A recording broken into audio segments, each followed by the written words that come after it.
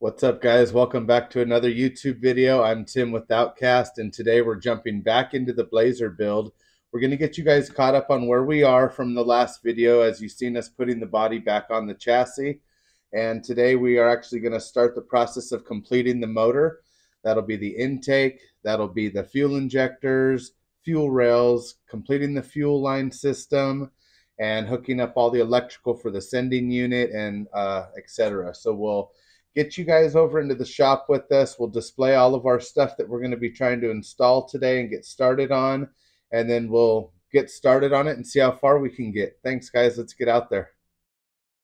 Okay, what's up, guys? So we're out in the shop. You can see we got the Blazer here, and so far we still need to install the intake on the LS motor. Now this is the 6.0. I believe it came out of a 2000 Silverado 2500. Or maybe a Suburban or something like that. But nonetheless, it's been fully rebuilt. It's got heads and cam. It's got new connecting rods, all new lifters, push rod. Everything's brand new. We went over a lot of that in the first video when we introduced the truck. We got a badass blacked out serpentine kit on this, and we got some polished headers here. Those still need to be torqued down. The next thing we're going to be doing is installing our Holley Sniper EFI intake, fuel rails, fuel injectors, throttle body, stuff like that. And one of the things we'll need to do first is install our cam sensor. Now, we just got this cam sensor in. Let me grab it here on the table. We just got this cam sensor in. A little hard to get. I don't know if it's a hot item. I don't know if they've just struggled to make more. I don't really know what the case is. I'll pull it out of the box here. You can see it's a pretty big sensor too. It's a big boy. If you guys work on these, you've seen them a million times. Probably not a big deal. It's held down by a little 10mm bolt, and it goes down into the slot here at the back of the engine. Now I've got mine mask taped off so that nothing could get down in there. Let me peel that back. The only bad thing I've noticed about using the masking tape along the way is it's like if it's had to set on there for quite some time, it really leaves like a sticky residue. Or you know what? Maybe I just got some cheap tape. I don't know. Hold on. Yeah, we live near an airport, so we get a lot of action, a lot of helicopters, little biplanes, and full-blown UPS 747s fly by all day long right here, guys. So bear with us, but that's the old throttle cable. That's another kit we're looking into right now, is getting the proper throttle cable set up for this. But what we're going to do is we're going to take this cam sensor and we're going to put a little assembly lube here on this lower O-ring. That lower blue O-ring right there. We'll put a little assembly lube on that. We'll work this down in, and then we'll hit it with the 10mm bolt, and it should be locked in. And that's kind of where we'll start our rear harness. And one of the things we need to make sure we get in and connected before we get too much stuff piled up here and we can't even get to it. But as long as this goes in, we should be good to go ahead and install the intake. Again, I don't know if you can see from there. I'm going to be bringing you guys over, but this yellow sheen that you're seeing in the camera is actually all masking tape covering up our cathedral port. And as I peel this back, it's not too bad, but yeah, it leaves a pretty like gluey residue, and we'll have to make sure we go around probably with like acetone or something and get all that off so we can get a nice seal on our intake. I'm excited about it. This is fun, man. This has been a minute coming, so let's get right into it. I'm going to grab the 10mm bolt I need for this. We'll get some assembly lube, and we'll put you guys up here with me, and we'll throw this thing in, tighten it down, and then we'll move to the next step. Thanks, guys. We went ahead and grabbed our new bolt here. We went and bought a new bolt for this. Now, if you save all the bolts off of the engine when you get it, say you're going to take it to the machine shop or whatever it is, if you buy the engine complete, what I recommend doing is, I mean, even if you don't go as far as labeling every single bolt and doing all that, because they're going to be dirty and nasty, and you're probably going to want to just tear your engine apart and get going. But like, for example, exhaust bolts will probably be no good. You'll want to replace those. If you're putting new heads on, I recommend you're going to go with all new head bolts and stuff like that. And the reason we ended up with so many leftovers because we actually put a lot of ARP fasteners on everything. But with this particular sensor, this is just an M8 1.25 by 20. So it's a pretty standard standard metric bolt. That there should be, you know, just around your shop from taking this apart, you'll probably have these that you're going to replace. So if you don't want to go buy them, don't go buy them. Reuse what you got. Now this bolt right here only cost me. Actually, I'll tell you exactly right now what this one bolt cost me. I got 5 of them, and they were 59 cents each, so it came out to $2.95 before tax. So when I went online to look at this bolt, because I was like, well, let me just order this online. I'll have one shipped with some of the other parts like this sensor that was coming in, and we'll get a new bolt with it. They want $5. $5 for this one bolt. I'm not going to turn over a cost like that to my clients or my customers, and I'm not personally going to pay $5 for a bolt, so I'm not going to make them pay $5 for a bolt just because it's convenient. When I can run down to the hardware store, I pick up a few other things while I'm there anyways. And why did I buy 5? Because every time I buy bolts, I buy multiple. So when you go to look for a bolt, let's say you were doing a different sensor or something on the engine, it's probably going to have this same M8. It might have a different size hex head on it. This is a 15 mil. I think the original one was like a 10 millimeter. But again, it'll fit different things, and we don't want to spend so much on hardware, but with it only being like $5 for these bolts, dude, out the door would have, or $5, no, $5 would have got us 10 of them. You can't go wrong. So let's get back into it. I'm going to take the assembly lube that I have here that I used when I assembled the engine on like the cam and everything, and I'm just going to put a little bit of that assembly lube around this blue gasket here, O-ring I should say, not a gasket. We'll lube that up, and we will work this down into the back of the engine. It might take a little finagling, but it should pop down in there pretty easily. I'll actually bring you guys over so I can get you up close when I do put it in. So let me rub a little bit of this on there, make sure the surface is clean where it's going to sit, and we'll throw it in there. Yeah, looks like it's going to go no problem, guys. Right on. I went ahead and put a real nice bead of some of that assembly lube there on the blue O-ring. Didn't overdo it, but you know, put enough on there to where it'll just kind of help keep it from overheating or, you know, drying out right away and going bad on us. So now I'm hoping you guys can see. Now this line might be in the way a little bit, but we're just going to drop it basically down in with the bolt hole in the flange facing basically where it's going to mount. Press down, boom, it just dropped in. Excuse me. Make sure it's seated all the way. I'm going to take our new bolt we just bought, and I can actually go ahead and put a lock ring or something on here if you think it, you know, or a little bit of Loctite if you think it's necessarily. Me, I'm just going to put it in and bring it down nice and snug.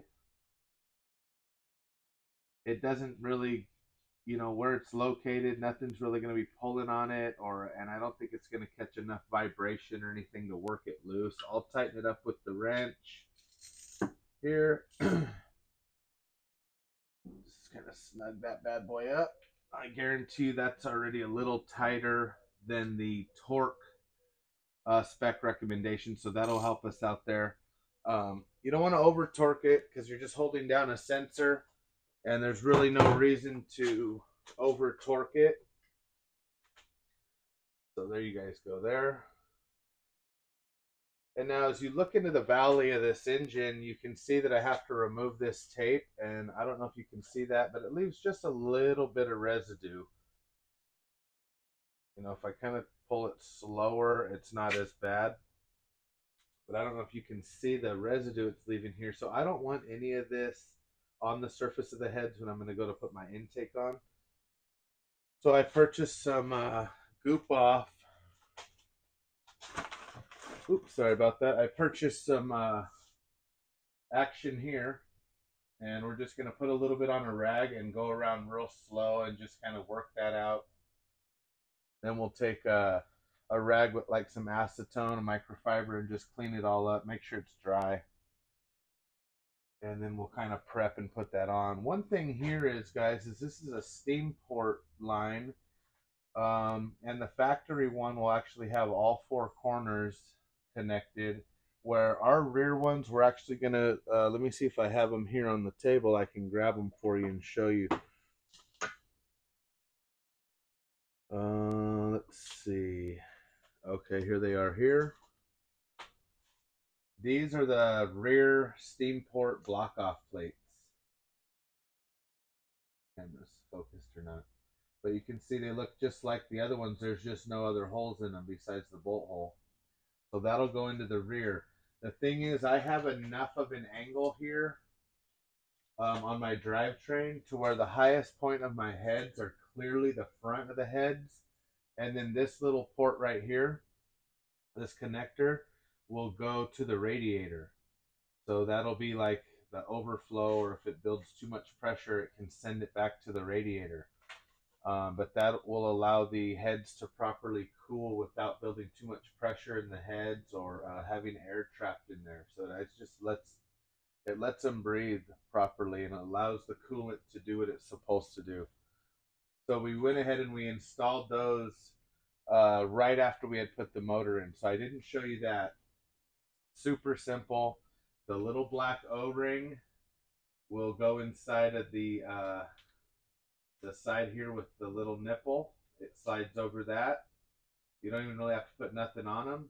A little bit of motor oil if you really want to, but then there you go. Throw the bolt in there and tighten it down, and that'll block off the rear ones. And that'll take care of it. So you don't have to run those steam port lines underneath the intake and all that. If you want to, you can. They sell some badass kits where there's like a connecting block in the middle and it goes each way and it does all that. For me, I'm just not going to run that. But man, isn't the engine looking pretty good, guys? The spark plugs are on their way. They should be coming. We got the damper pulley on. We did braided bolts on it. We're waiting on the thermostat housing. We were a little bummed out to find out that the kit we ordered didn't have the thermostat housing. You know, I could see if it maybe didn't come with the thermostat itself in case you want to run a special application for like a different temperature range, but at least come with the housing. So I was a little set back by that because it even shows it in their on the front of their cover sheet. It shows it on there, but it doesn't list it anywhere in their parts list. So it's kind of like, all right, now we got to go track down $100 and some worth of thermostat and thermostat housing. So that's a little bit frustrating, but let me get you guys set back up here because the next thing we're going to be doing is, I believe, breaking out our new intake and getting that set up.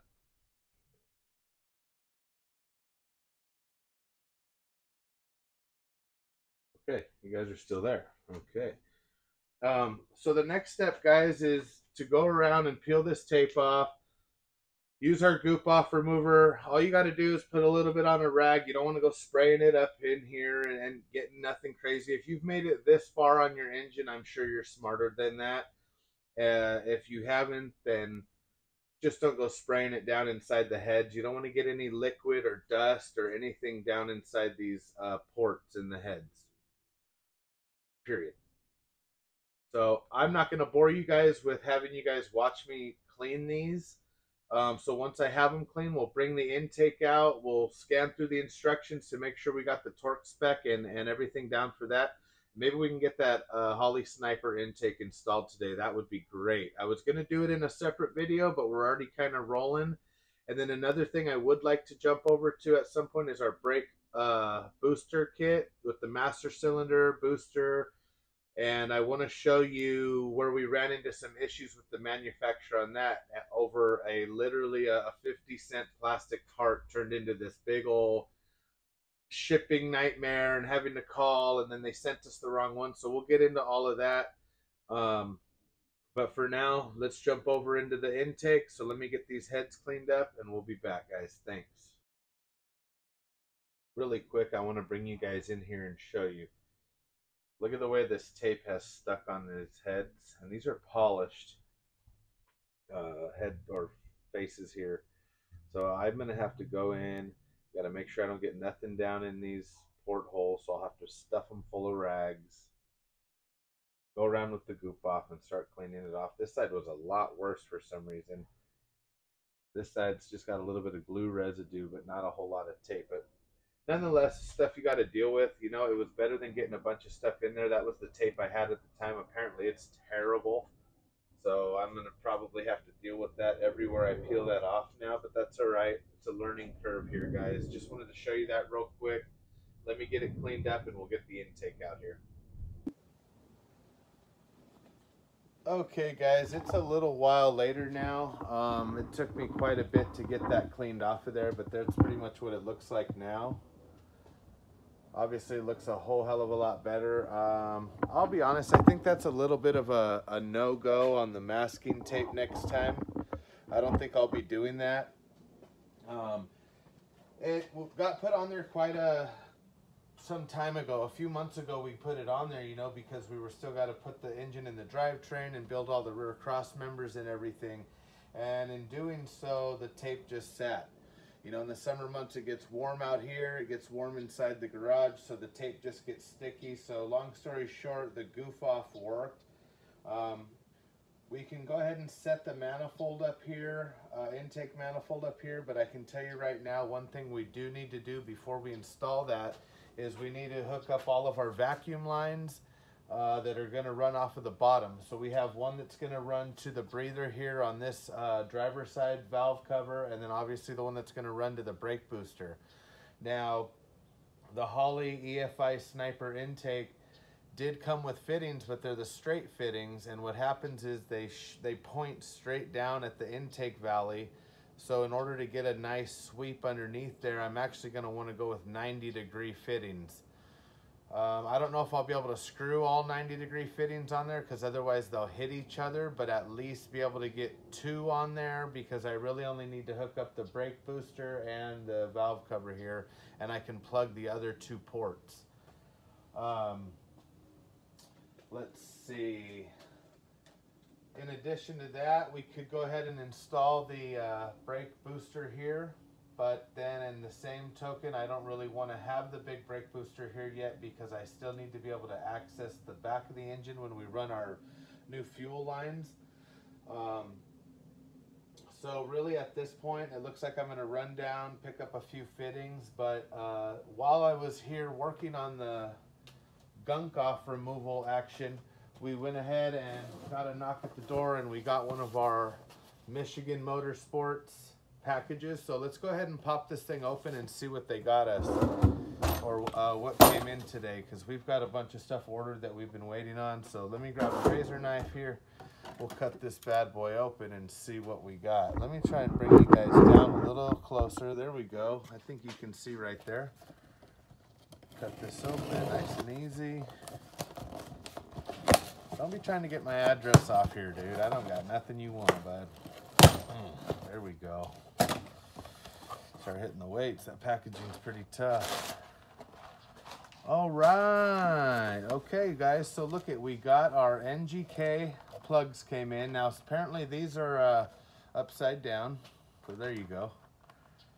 Apparently these are pre-gap, but obviously we'll check them. NGK power. Let's pop these open and see what we got. TR6 GP, stock number 5141. Oh, these are nice. So this is what we're gonna go with right here, guys, the TR6s.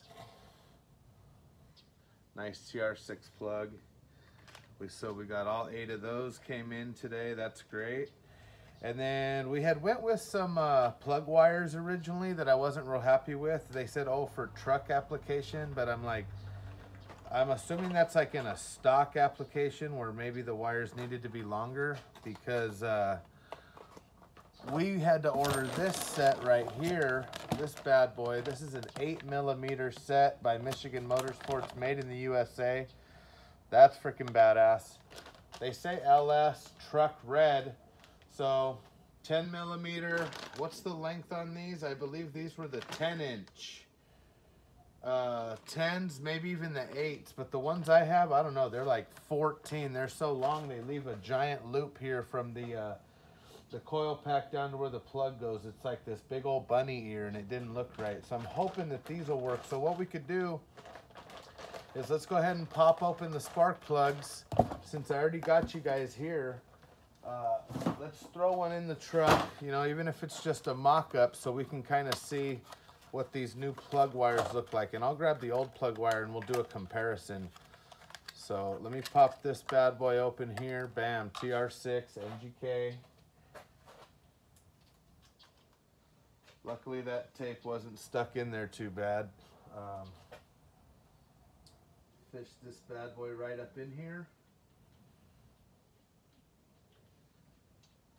These RHS aluminum heads, obviously we haven't ran them yet, but man, they seem really, really nice. I mean, the packaging, we got those through Summit, and they're the cathedral port heads, all aluminum. They came fully loaded, ready to rock and roll. I really recommend you guys check them out. And obviously, once we get this running, we're gonna, you know, see how they perform and go from there. So let's check these bad boys out. Go down here on the plug first. Yeah, baby.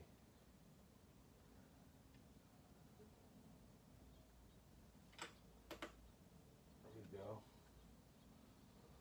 Wowie, wowie.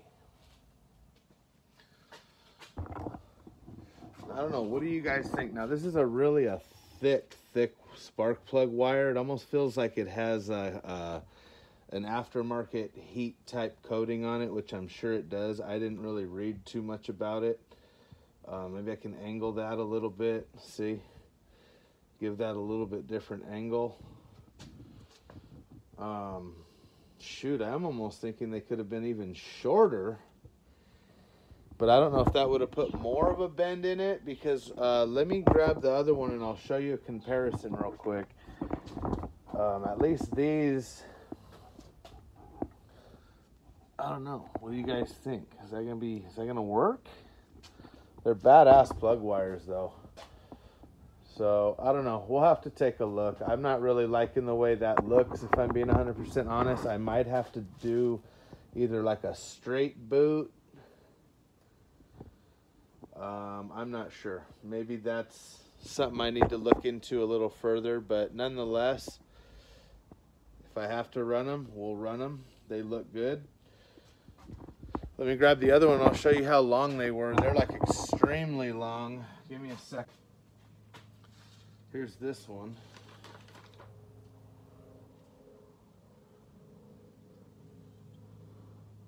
See the difference? And yeah, guys, this is just like a coating on here is all that is. It's like a heat shrink. But like if I stick this, let me throw another spark plug in here and I'll show you the other wire, show you the difference in length. And it has a different end on it. So maybe the straight end is better than the curved end. Let's see.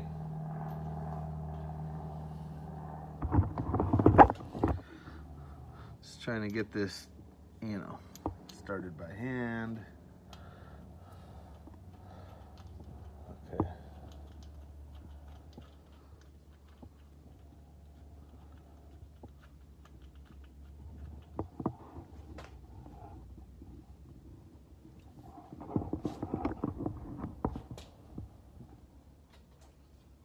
See the difference on this?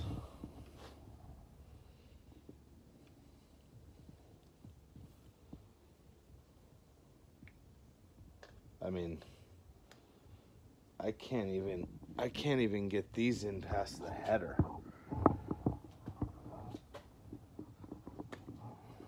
Yeah, that would have never even worked, guys. You know what I'm saying? And these aren't reversible. Ain't gonna do that. Let's see if our new Michigan Motorsports plug wire. Michigan Motorsports plug wire, if we can get that to, there it goes, just snapped on.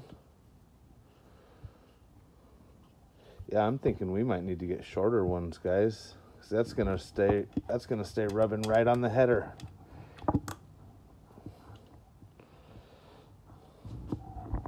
See that? So they don't necessarily look bad, but I don't want it sitting on that header the whole time and maybe start to melt. So we might have to figure something out here and either go with the shorter ones, or I'll buy those little protective sleeves that go over here for the heat. You know, those old school ones, they still run them on cars. I didn't really want to put those on here, but that might be the hot ticket. I mean, that wouldn't look bad as long as they don't melt. You know, because there's really nothing else that needs to go in there. But nonetheless, we'll get it figured out, and we'll get the rest of those thrown in. That's probably going to wrap up this video, guys, for right now. I need to run down and get the fittings for the intake so we can continue that. Let me bring you guys up a little bit. Get those fittings for the intake, and then that way we can install the intake and the brake booster and hook up all those air lines at the same time. Then we'll run the fuel lines up, and we'll drop in our fuel rails and injectors, and finally hook up the fuel system. And then we'll put the rest of our spark plugs and wires in and on. And I'll look into on the internet tonight about just getting some of those protective covers for the wires here, and that should be fine. I think that'll resolve the issue. But for now, I'm gonna run. We'll be back, and when I'm back, I'll get you guys in here and we'll keep going. Thanks, guys. Okay, guys, check it out. We've got our socket set up here, and this is just a spark plug wrench that fits the spark plug. If you've never seen one of these before, it's your basic socket, and they make them for all size spark plugs, and it has a little rubber O-ring down in there. And what that does is that'll pinch the top of the spark plug, and it'll actually hold it in the socket for you. So when you throw it in there, see, it like locks in. Then what I like to do is I'll just get an extension, throw that all together, and see the spark plug can't fall out now. And then that way when you go to install it here in the last spark plug hole or whatever one you're working on, it kind of grips it for you, and it allows you to get it in there and get it started straight. And you'll know if it's going, especially if you've got brand new heads or whatever on your ride, because they won't fight you at all. We're going to get that all the way in there, and we're just going to go to hand tight. And then using our socket wrench, you really only need to go about a half a turn from there, from hand tight, to 2/3 of a turn, and that's pretty much going to seat it. So if you watch the wrench and we go about boom, boom, that's all I'm going to do. That's not even, you know, that's like maybe a third, and it got tight, and we're not going to force it. That's all it needs to be. Now on these other ones that are a lot more difficult, if you see, I can't really get my socket in there because it hits the header pipe. Now at this point, I only have the short tube headers on there, so theoretically I could pull those off and just do the spark plugs real quick. But if he's going to be bringing me the vehicle to maintenance and stuff, might as well just get used to doing it with the headers on. So all I'll do is, since I went ahead and started those spark plugs by hand, is I'll get this same size socket, which this one happens to be a 5/8 socket. And I'll see if I can take the extension off and put a swivel on there and get down in there with the swivel. If that doesn't work, then we're going to have to see what our next option will be. But I'm thinking with the swivel, we might be able to get it. Let me grab one here.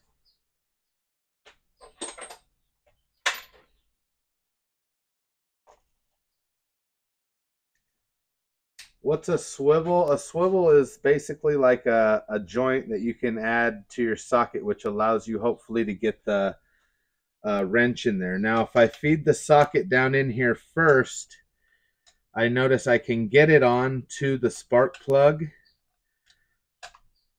right there, and I don't know if it's going to be too much of an angle or not to get the socket on there. You can kind of see that. So let me get the socket, or the extension, I'm sorry, see if it's even going to go on.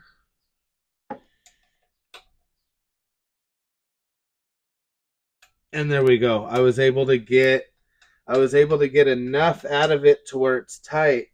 But see, here's the problem is now our swivel is wanting to kind of get stuck up in here. So this is an issue that we're going to have to deal with in the future when we ever have to change spark plugs on this. So what I'll probably end up doing is maybe coming up with another socket. They have a hollow socket, which allows you to get this on there, and then I might be able to get a box wrench on this end or use a hollow socket where it allows the nut, or I mean the bolt, to come out through the end of the socket, and then you can get something on it. So let me try and work on getting this back off of there now, or I might just have to loosen it and take it off. I'm not sure.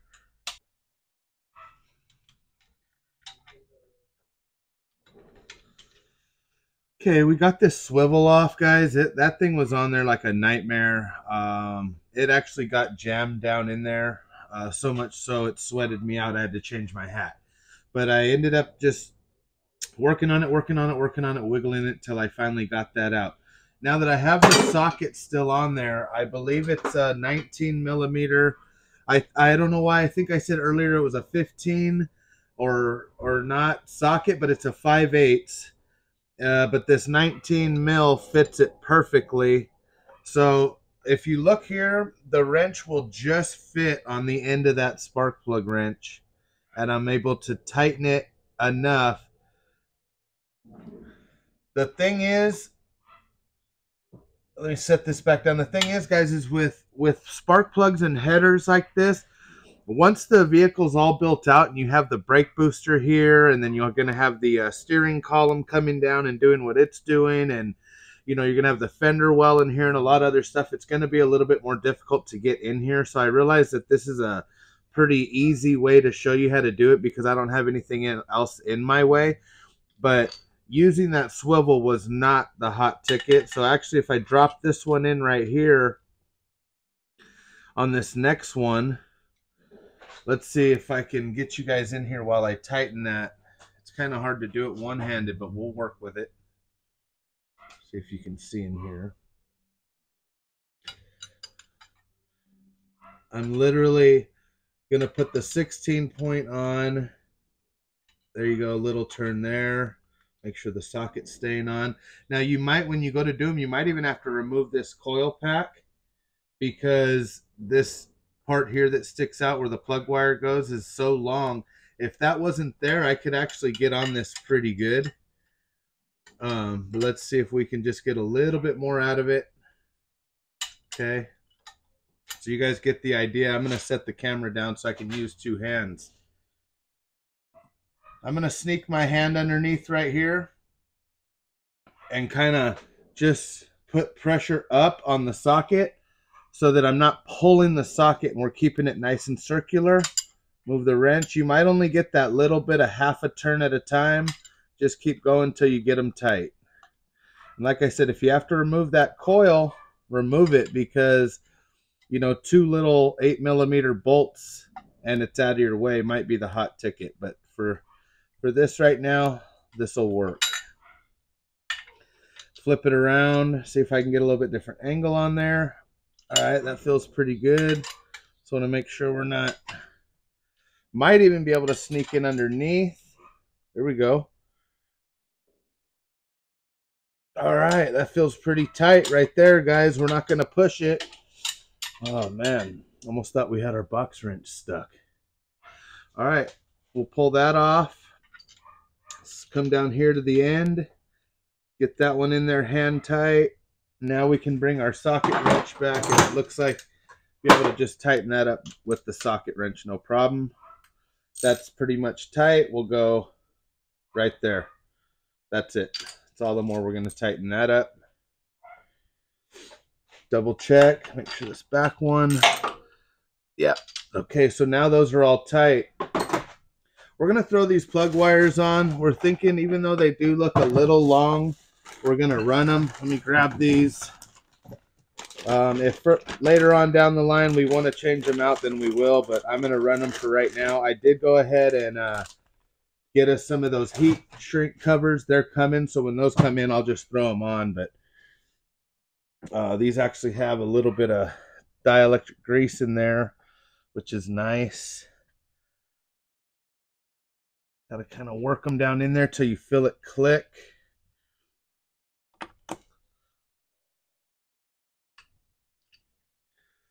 Obviously, the long portion of the spark plug wire goes over the plug,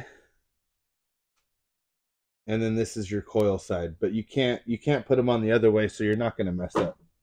Set those down.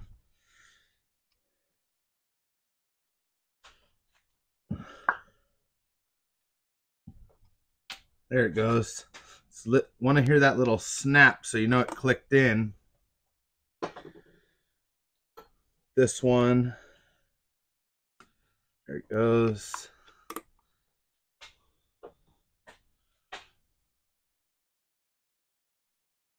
Pop that in there.